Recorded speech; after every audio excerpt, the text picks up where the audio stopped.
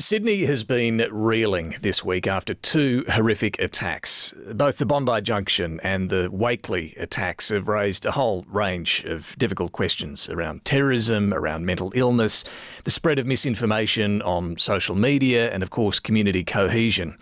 There's also a big question over the safety of women, which is what I'm keen to focus on in this conversation. The Bondi Junction attacker, Joel Couchy, killed 5 women and 1 male security guard.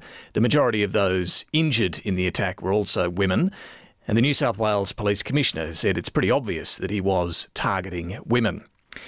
Now, this attack may not have been declared an act of terrorism, but it certainly was terrifying. And that's certainly the case for women in particular. And I'm keen to explore whether this aspect of this horrific attack is likely to bring about any policy change as a result.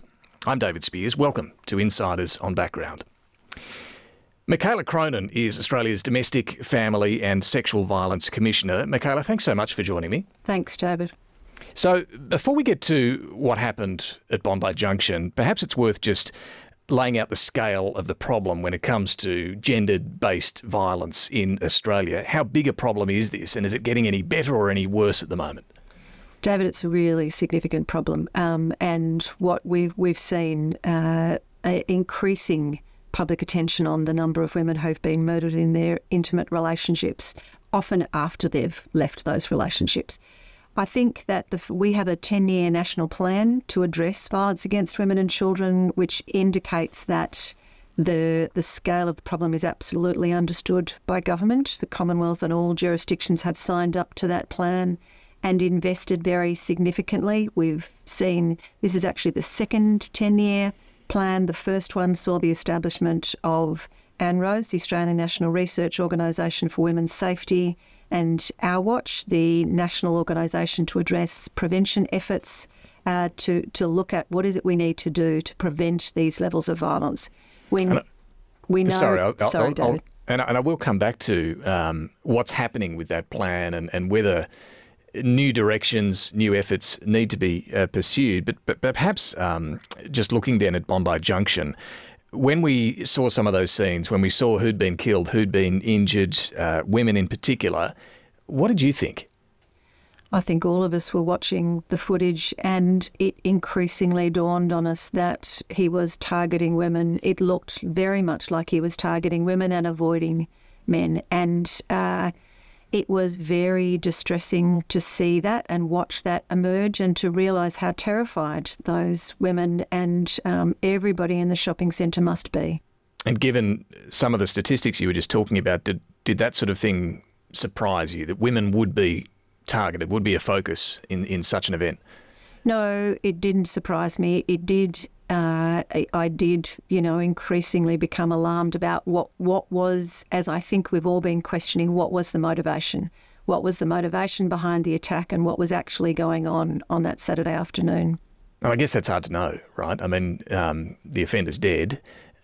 Police are going to spend a lot of time going through, talking to those close to him, what he was up to, social media, all of those sort of things. But ultimately, it's pretty hard to nail down the exact motivation here, isn't it? Oh, I think it's very difficult. I think that ultimately, you're right, we're never going to know what was in his mind at the time because he's no longer with us and we can't talk to him about what was in his mind. There is a debate, though, about whether this particular attack should have been or should be declared an act of terrorism. Now, terrorism in Australia is defined as something that's been politically, religiously or ideologically motivated. Do you think this fits into that category? Look, I think no, I don't. I don't think it does. I think what we need to be thinking about in the way this incident is labelled is what are the tools available to investigate it appropriately, and then what is it we need to learn from it, and how could we prevent it going forward?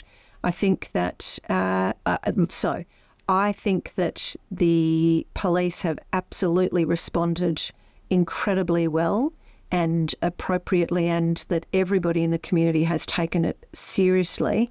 So I don't know that extra resources were required in terms of the immediate response and the way that the police responded. I do think we need to think about what are the lessons.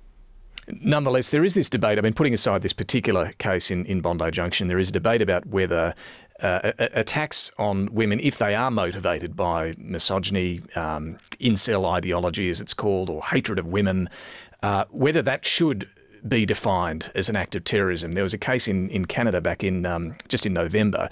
A young man was actually convicted of a terrorism offence for an incel ideologically inspired attack, a fatal stabbing of a woman. We haven't seen that in Australia. Do you think that sort of attack should be called terrorism?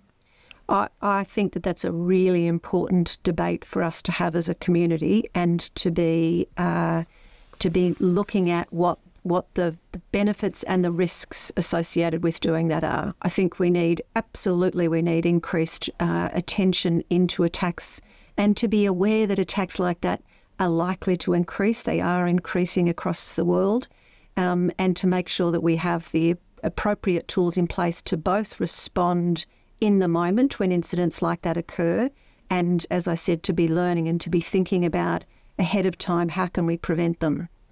You said there, I think, that you have to consider the risks and benefits in calling an attack motivated by hatred of women terrorism. What are the risks and benefits, do you think? I think one of the risks, David, is to focus on one single risk factor. It clearly, absolutely is an important risk factor to be considered and examined, but there are many other risk factors that we need to make sure we keep in mind to be thinking about how we respond and prevent. For example, one of the things that's being talked about in terms of Saturday's attack is the mental health factors and what could have been done to address those in attacks like that. So when we look then at the lesson that can be learned from what happened at Bondi Junction, what would you say is the most, or are the most important lessons? I think that I think that one of the lessons is around just how well the response has been on many fronts from the police who were present, and the incredible bravery and courage of people who were there. I think the care and attention for all the people who are deeply traumatised, the very personal losses of those who have lost family and friends, and the care, thinking about the trauma that all of the people who are associated with will experience. And again, I think there's been very good response around that. I think the lessons in terms of the way that people leapt onto what happened in social media about attributing blame, attributing motivations, and we are seeing unfold just how incorrect and damaging some of that was. So I think one of the lessons is to take time and be thoughtful about understanding what led to the attack in ways that we can then think about prevention. Well, let's explore that, because you talk about the tools that we need to try and prevent these sorts of things. And I think you mentioned we're likely to see a further increase in these sorts of attacks targeting women. What are the tools that we need to deploy? I think one of the reasons that I'm saying where I'm concerned that we'll see increasing attacks is what's happening on online. So we're seeing a generation of young men who've been exposed to pornography and misogyny online in ways that we've never seen before.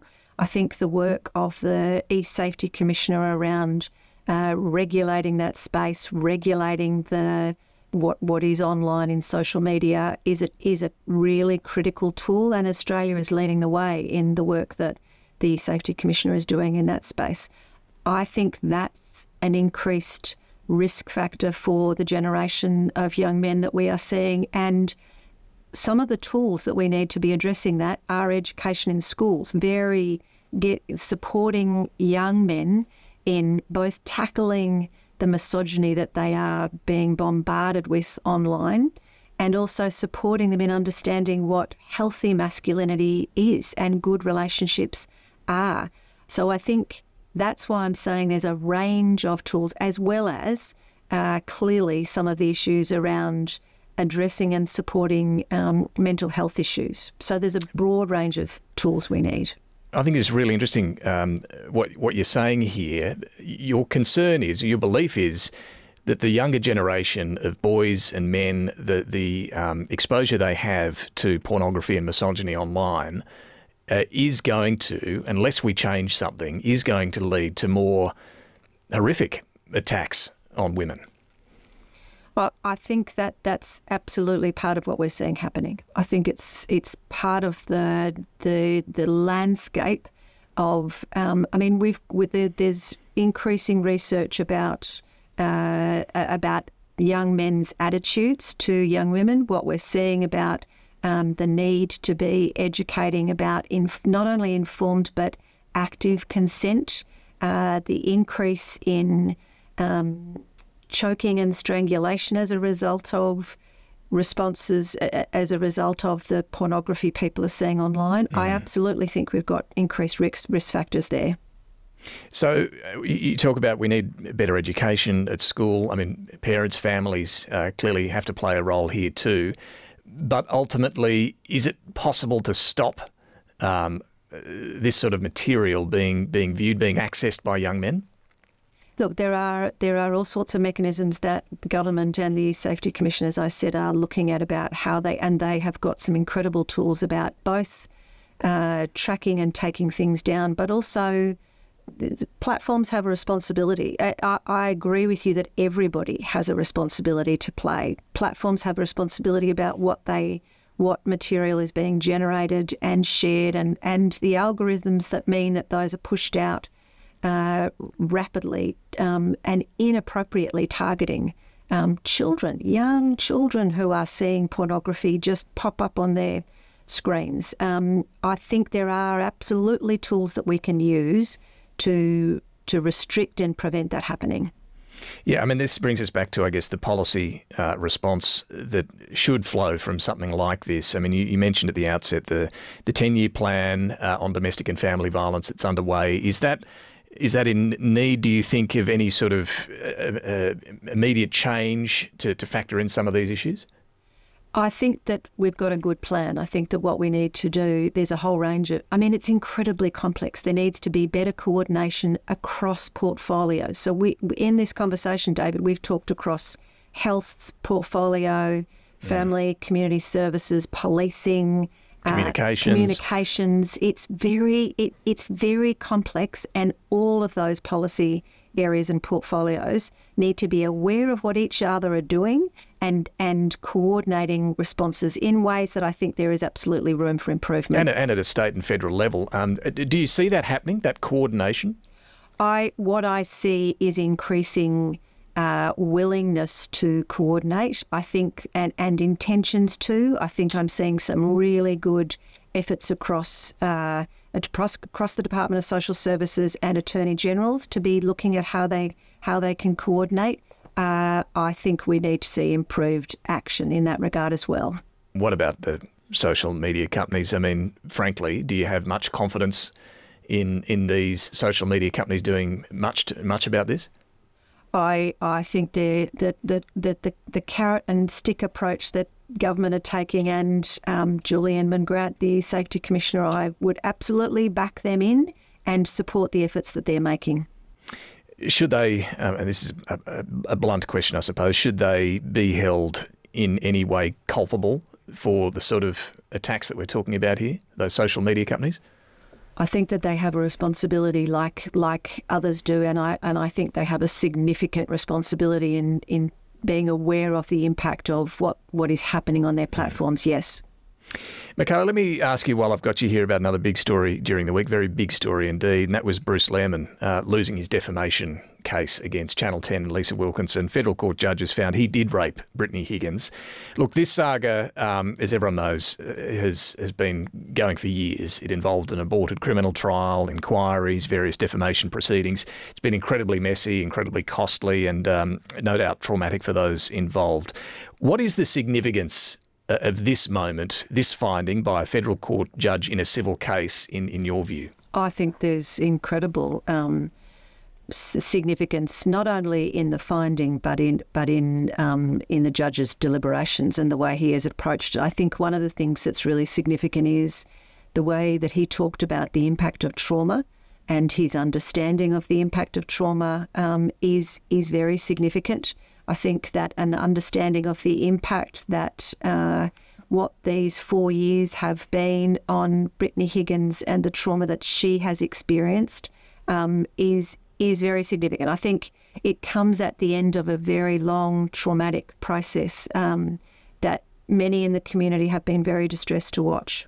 And do you think a lot of women out there who have been victims of sexual violence or gender-based violence would look at all of this and think, why would I possibly want to go through all of that? What would be your message to them?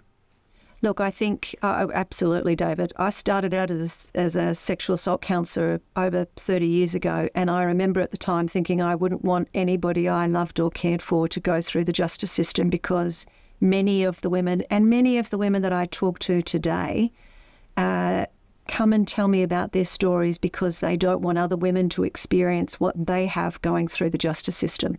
The Attorney General has put in place an Australian Law Reform Commission inquiry into justice responses to sexual violence. And I think that is absolutely critical and necessary, because we're not seeing good responses to women who are bringing forward their experiences of sexual violence.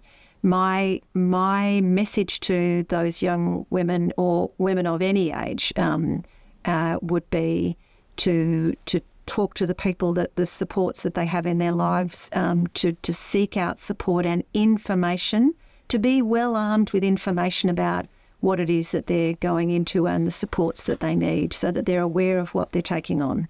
Yeah, a very sage advice indeed. Micaela Cronin, Australia's Domestic, Family and Sexual Violence Commissioner. Really good to talk to you today. Thanks so much for joining us. Thanks, David.